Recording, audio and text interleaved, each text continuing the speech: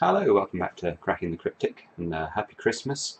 I wanted to revisit the puzzle that Mark solved yesterday on Christmas Day on the channel, which was last Friday's Diabolical Sudoku from the Daily Telegraph.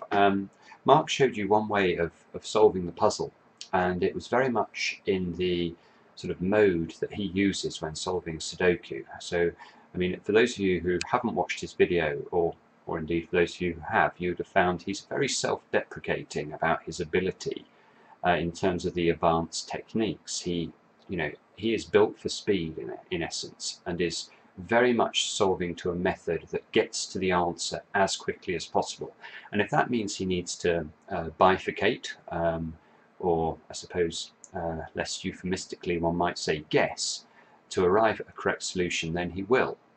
And he showed yesterday how by selecting an appropriate point to bifurcate, he was able to crack the puzzle very, very efficiently. Now, some of us are, I think, less likely to be in the game just for speed. I have competed myself in the Speed Sudoku Championships in the past, not as successfully as Mark. I mean, he's a phenomenal Sudoku solver. So I'd say take his self-deprecation with a little bit of a pinch of salt, because we can all learn something from his ability and his skills. But for myself, I tend to be slightly slower, and I enjoy some of the more, I suppose, mathematical and deeper logic that you can find in the in these Sudokus. Slip of the tongue there. And I want to take a look at this puzzle and see if we can see a way of making progress without bifurcation.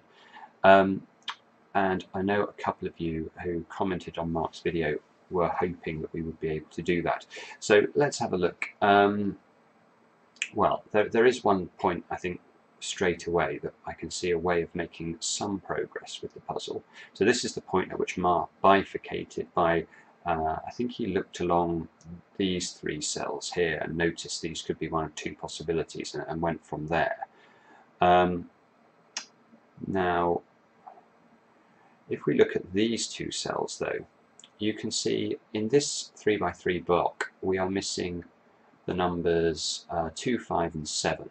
So let's just put those in and have a think about what that means. And something should be jumping out of you, especially if you've watched a few of the videos on the channel where we discuss uniqueness. I hope it's obvious to everybody that if we were to put a 2 into this box, such that these two cells were 5 and 7, there would be a huge problem, because this puzzle is no longer unique in the sense it now has two solutions. Now, what do I mean by that? Well, I mean that whether this number is a 5 or a 7, it makes no difference to the rest of the puzzle. Let's work it through. If this is a 5, this cell would be a 5, this cell would be a 7, and this cell would be a 7. But if, on the other hand, this was a 7, all that happens is that the other three cells in this 2x2 arrangement just flip their number to the other number, the other alternative, and the puzzle, nothing else in this puzzle changes. In effect, if we were to arrive at a situation where we had this arrangement of 5, 7 in the grid, in these 4 squares, this 5, 7 arrangement forms its own puzzle. We could actually almost remove it from the rest of the Sudoku, and consider it separately, because the 4 cells in question affect no other cell at all. So that might be a way of getting your head around what I mean when I refer to uniqueness. I can literally, in this situation, extract these 4 cells from the puzzle, and it doesn't matter what numbers I put into them, the rest of the puzzle is unaffected, because however I arrange the 5s and 7s in this 2x2 set of cells, it does nothing to anything else. So this is where we have to be very, very cautious. If we arrive at this situation, we know it's wrong. We know a good Sudoku puzzle will only have one solution. So I know that this cell cannot contain a 2. So we can remove a 2 from this cell. And then you can see that we have a 2-4 pair in these two cells. So we know that, again, there cannot be a 2 in this cell, so we can remove that. That gives us a 5-7 pair in this 3x3 block, which allows us to know that the 2 goes in there. Now, what can we do with that? Well, we can pencil mark some 2s down here, look. In fact, this cell, looking at row 4, could be 1, 2, or 6, but now we have a 1 here, 2 here, so this cell can only be a 6, and that means we can make some pencil marks. Let's do that. 2, 2, and make some pencil marks here. And then we get another arrangement of 2's that's interesting. If we look at the 2's in these two cells and the 2's in these two cells, we know now that we have a complete set of 2's for columns 4 and column 6, because whether this is a 2 and this is a 2, or this is the 2 and this is the 2, there cannot be any more 2's in columns 4 and 6. Hopefully that's clear. That's one of the advantages of using this pencil mark notation, is that this sort of arrangement here just jumps out at you. Whereas, can you imagine if if we filled in all of the alternatives for these squares? So if it just makes it harder to see. So going down to this 3x3 block, we now know that there cannot be 2's in column 4 and column 6, so that 2's must be in one of those two positions. Now this is where I think what I would do if I was solving this seriously and not for speed, is I would think about notating the rest of the cells in this puzzle that can only contain 2 digits. Because I've noticed, as I'm sure you have if you've been doing the Diabolical Sudoku for a long time, that if we identify all of the cells that only contain 2 digits, we tend to find things that are interesting. They are very, very fond of sort of forcing chains. So let's just have a scan around the grid and see if we can spot likely areas. So this cell, that can be what, a 1, 2, or a 6, but there's a 2 here. So that cell can be a 1 or a 6. 1, 2, and 4. Ah, yeah, well, Mark looked at the row 8, didn't he? So, and he told us that all of these cells could only be 2 digits. So let's go along there. 1, 4 here, 1, 2 here, 2, 4 there. 1, 2, 6. This is a 2 or a 6. 1,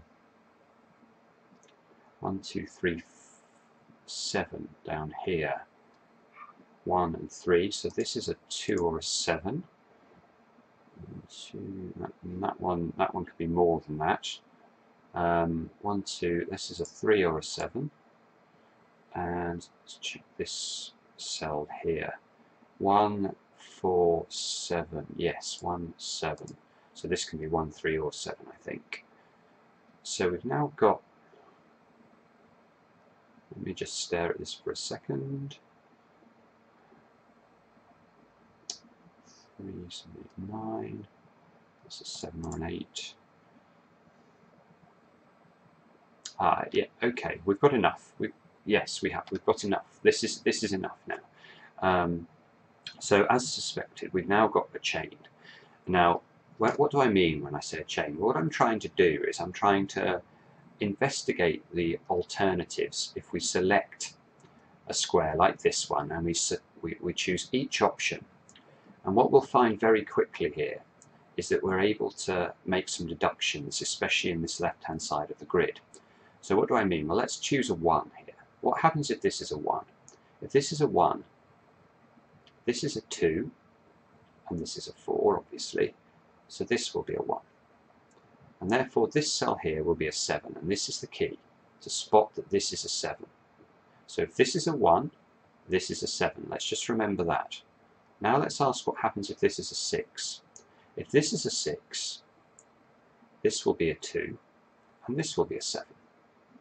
So we now have a situation, and this is what you're always looking for with these chains, where we can force the same number to arrive in 2 different ways. So whether we choose 1 or 6 here, we end up with a 7 here or a 7 here. So then what we can say with certainty is if there is any cell in the grid that can see both this cell and this cell, that cell cannot contain a 7, because the 7 will be ruled out either by the 7 here or the 7 here. And you can immediately see this cell is the obvious point at which we can now remove this 7, and this is going to be a 3. Now I'm hoping that will really help. I can see it's going to help quite quickly. Now we get a 3-6 pair into these two cells because of the 3 here and 3 here, and that means that this and this will have to be 1 and 7.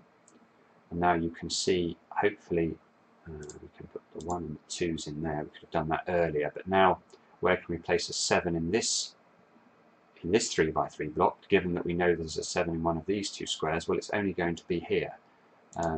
So let's put the 7 in. You can see that gives me the 5, gives me the 7, gives me the 7, gives me the 5, and I'm pretty certain that this is the this puzzle is going to now collapse. So that is how I would have made progress from that point. I would have done something slightly different to Mark, but as I say, he's looking at finding the quickest way of doing it. I'm normally, when I'm doing these videos, I'm looking for something a little bit elegant, something that where we can look at it together and say, oh, that's really, you know, it makes us feel like the world's put together in a sane and rational way. So something a bit different. I hope it's useful for those of you who wanted to see a logical way through this Diabolical, and we'll be back soon with another edition, Cracking the Cryptic.